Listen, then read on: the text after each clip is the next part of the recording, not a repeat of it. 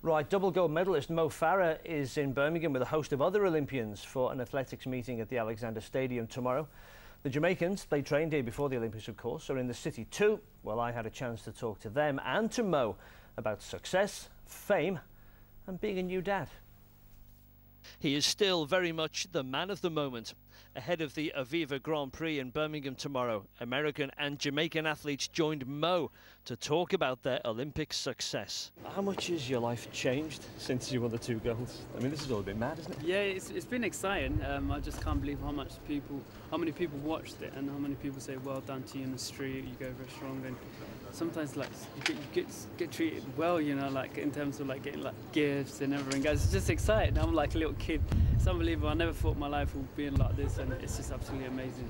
I think your life has changed as well, of course, because you're a new dad as well. Yeah. How's that feel? Yeah, it feels great. I'm glad everything's gone well, and you know, what a timing, eh?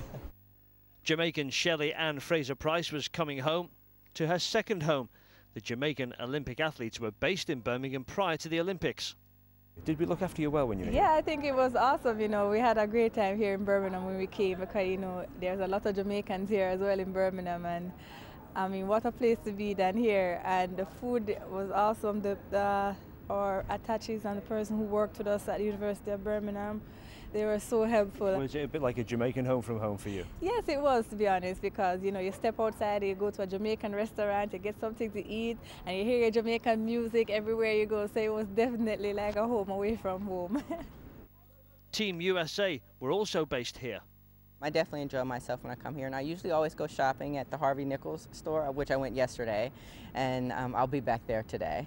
What did you buy? I bought 2 pairs of shoes, a scarf, and a wallet, but I was a little bummed because I thought the shoes were burgundy, and when I got to my room, they're purple. So I can't think of anything worse. Right. So I'm taking those back today. I'm sure she'll get a refund as well. Right, let's have a look.